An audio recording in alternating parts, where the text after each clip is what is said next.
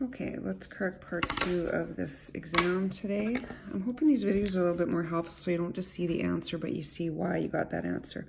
So let's remember that when we have a rational exponent, the top one stands for the exponent, and this one is the root. So we're really just finding the cube root of 64, therefore our answer is B. All right, now this one here says write as a radical. We're not going to solve this or anything, but remembering exponent root. So we're going to write fourth root of 42, and then we're going to raise that to the exponent 5. Okay, so our answer should have been, again, B.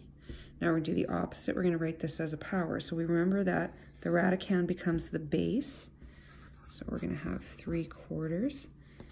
Put it in brackets, and then I always just draw that line there, and then I think which one was the exponent? It was a 9. The root is the invisible 2. So 3/4 raised to the 9/2, and that answer is again B. Okay, now this one says evaluate. So first thing we're going to deal with is that negative exponent. We're going to write the reciprocal of the base. The reciprocal of 3 is 1/3, and this becomes a squared. 1 squared is 1, remember. 3 squared is 9. Now your answer is C. Okay, again, we're going to evaluate. So we're going to write the reciprocal of the base. Reciprocal of 2/3 is 3/2. This becomes a positive exponent. 3 times 3 times 3, like don't get caught there and write 9, okay, is 27. And 2 times 2 times 2 is 8. So your answer here should have been, again, C. All right, now simplify. Remembering that this little dot means multiply. When we're multiplying bases that are the same, we add the exponents. So m, and then we have a -2 plus 3, okay? And then we have an n, and we have 6 minus 8. Now you don't have to do this step, I'm just showing you where I'm getting the math from. So we're gonna get an m to the 1, which we don't usually write, but I'm just gonna do that. And then n to the -2. And we don't ever have negative exponents, so remember that everything's really over that invisible 1. So in order to make this a positive exponent, we're going to move it to the denominator, which is like writing its reciprocal. So m over n squared. Let's go back and see if that's an answer. Yep, B. All right, first page. Here we go. Now we're going to evaluate its short answer. So the first thing I would do is I would write that as 25/100ths. You could do it on a calculator, but I just like to do this. Okay, we're going to find the square root, because exponent root of 25/100ths, which is 5/10, which is 1/2. All right, now here we've got exponent of 4 and a root of 3. So we're going to find the cube root of 125/8, and then we're going to raise that to the exponent 4. You can have a calculator handy, right? The cube root of 125 is 5, cube root of 8 is 2. We're going to raise that to the exponent 4. So we're going to get 625/16. You can reduce that, but you know, I'm a-okay with that, right? I don't much care for mixed fractions. Okay, so the first thing we got to deal with here is this negative exponent. So it's going to be 1/64 to the 4/3. So let's just do this step by step. It's never a race, right? Even when we're in the classroom, it's not a race. Exponent root. We want to be methodical. Cube root of 1/64. Then we're going to raise that to the exponent 4. Cube root of 1 is simply 1. Cube root of 64 is 4. And now we're going to raise that to the exponent 4. So 1 to the exponent 4 stays 1.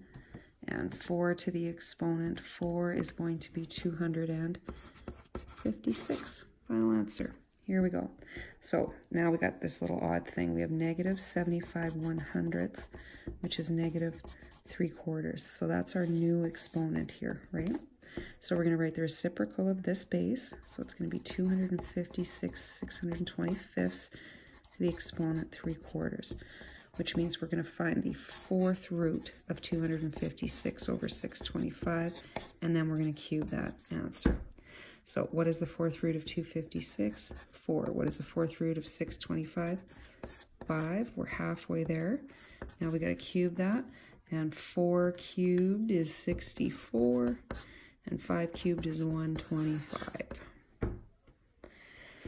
Okay, so now we got 64/100ths raised to the -1/2. So I'm going to flip it, write the reciprocal of the base to the 1/2, and now simply find the square root of 100/64, which is 10/8.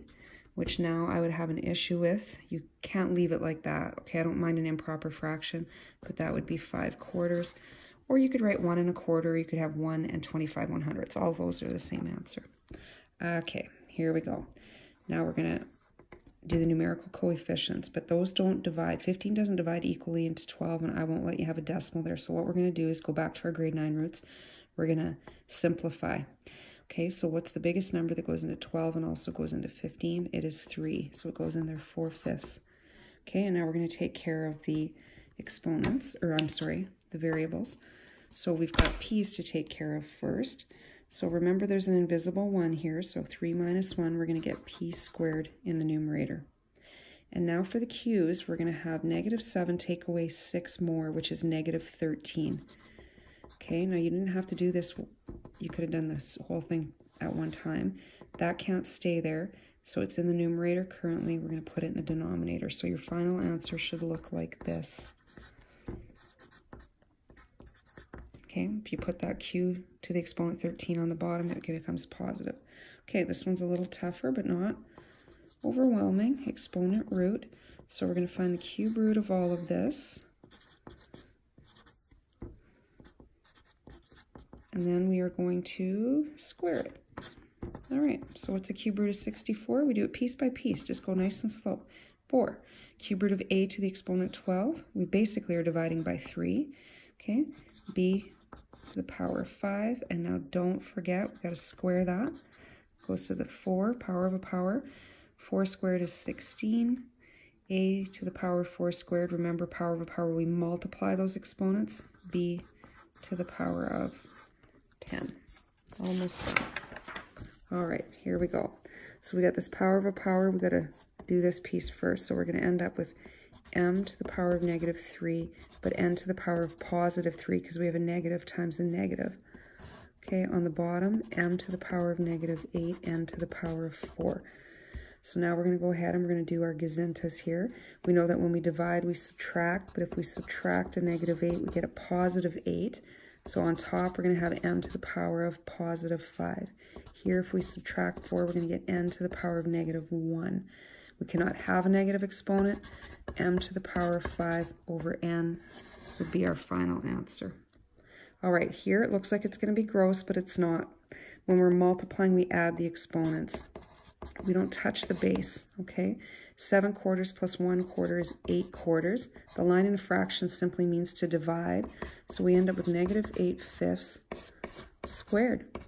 That's it. And now we're going to do that. And we have a negative, we have a positive, or an even exponent. So we're going to end up with 64/25. Okay, let's go back here now. All right, this looks tough, but it's not. I'd always start by in the inside if I can. So 36 divided by 4 is 9, okay? I'm going to subtract the exponents and get -4. Subtract the exponents, get +4 to the 1/2. So now I'm going to move this negative exponent to the bottom, and I'm going to get 9y to the power of 4 over x to the power of 4. And now we still have to take care of this 1/2. So now all we're going to do is find the square root of 9, y to the power of 4, x to the power of 4. What's the square root of 9? 3. What's the square root of y to the power of 4? Y squared. What's the square root of x to the power of 4? X squared. And that's your final answer. Okay, go back and check your work. Let me know how you did. I'm curious to see how you did. I will also post this in just paper form. Okay.